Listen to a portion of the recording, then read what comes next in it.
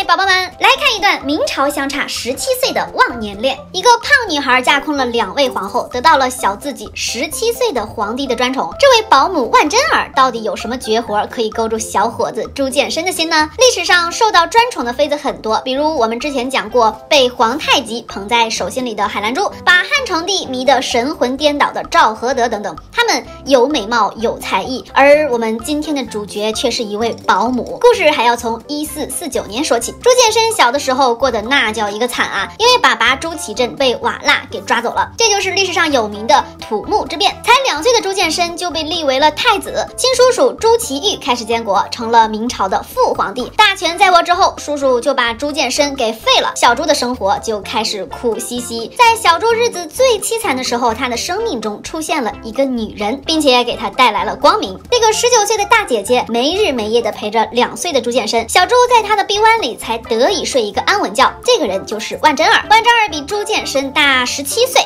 这都不能叫姐姐，得叫阿姨呀。万贞儿在4岁的时候就进宫了，机灵的她很受孙皇后的喜爱。19岁的时候，少女万贞儿被派去照顾2岁的朱见深，妙龄少女就这样成了皇子的保姆。被废了以后的朱见深日子非常不好过，还会被新太子，也就是他表哥朱见济打骂欺负。万贞儿身为贴身保姆，一直忠心的护着小朱，基本没和妈妈相处过的小朱对万贞儿产生了不一样的情感。万贞儿对朱见深来说虽是保姆，但更多的是精神支柱。小朱在黑暗的生活中过了5年，便迎来了他的人生巅峰。5年之后，小朱的爸爸杀了回来，朱见深也恢复了太子之位，但是因为小时候惊吓过度，童年惨淡，小朱落下了个口吃的毛病，哪怕是皇子也避免不了被嘲笑。只有万贞儿一直温暖着他。朱见深一登基就想立万贞儿为皇后，请注意哦，这个时候朱见深刚刚18岁，而万贞儿已经35岁了，和小朱的妈妈同岁。我的3观碎了一地呀！周太后一听到这个想法，内心 OS： 什么玩意儿？和我同岁的女人要当我儿媳妇儿，简直胡闹！对于这种无理的要求，小朱也没办法和妈妈刚到底，只能找了吴氏当皇后，把万贞儿立为了贵妃。大皇帝17岁的宫女直接成了贵妃，中华5000年历史中也找不出第2个来。比皇帝大17岁的恋人万贞儿是如何干掉皇后，称霸后宫的？18岁少年皇帝朱见深彻底被他的保姆迷住了。登基之后啊，就想给万贞儿最好的，没封她为皇后，更是让小朱觉得自己的女人受了委屈，恨不得把天上的星星都摘给小心肝万贞儿。另一边呢，年轻貌美的吴皇后大婚之后基本上见不到老公，朱见深不是在去找万贞儿的路上，就是已经在万贞儿的宫里了。吴皇后这个中宫啊，成了皇宫的一个漂亮摆件。不光吴皇后想不明白，朱见深的妈妈也猜不透这个儿子的心。吴皇后是心有大志，本来打算进宫搅动皇帝的心，万万没想到连皇帝的影子都见不到。终于有一天，她搬起石头砸了自己的脚。那天吴皇后找准机会，把气撒到了万贞儿身上，对万阿姨直接棍棒伺候。在后宫这种事儿哪能瞒得住啊？再加上万阿姨无意广播一番，朱见深这一听可不得了，感动我的女人！小朱气急败坏的打算要废了皇后。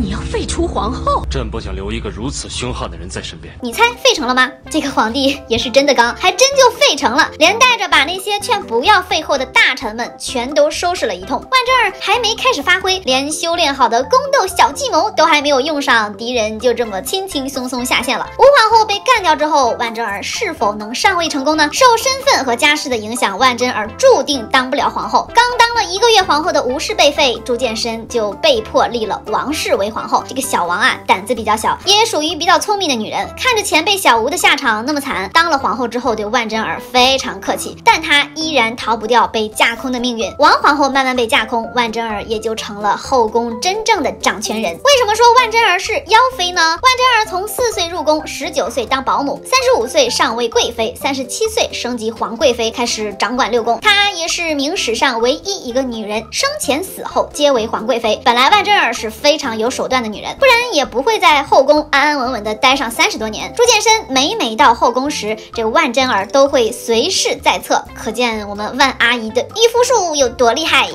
儿就这样牢牢地握着朱见深的心。你要说万阿姨有多美，也没多美啊，都30多岁了，据说还非常的胖，但是朱见深就是喜欢的不得了。终于在俩人结婚的第2年，万贞儿就给小朱生下了皇长子子，把朱见深高兴的呀，立马就把万贞儿晋封为了皇贵妃，还许诺以后把大宝贝立为太子。狂爱宠妃孩子的例子我们屡见不鲜，往往宠妃的孩子都没啥好命。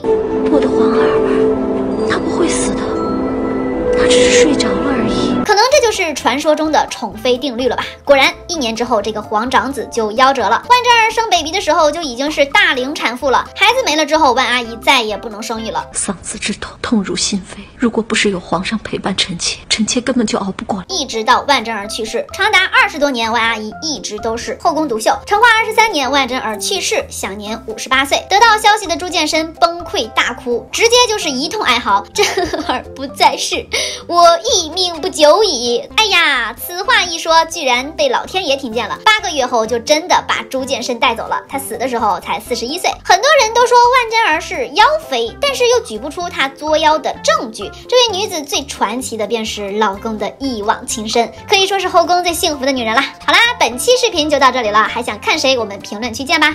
关注冷婶儿，每天分享你不知道的后宫趣事。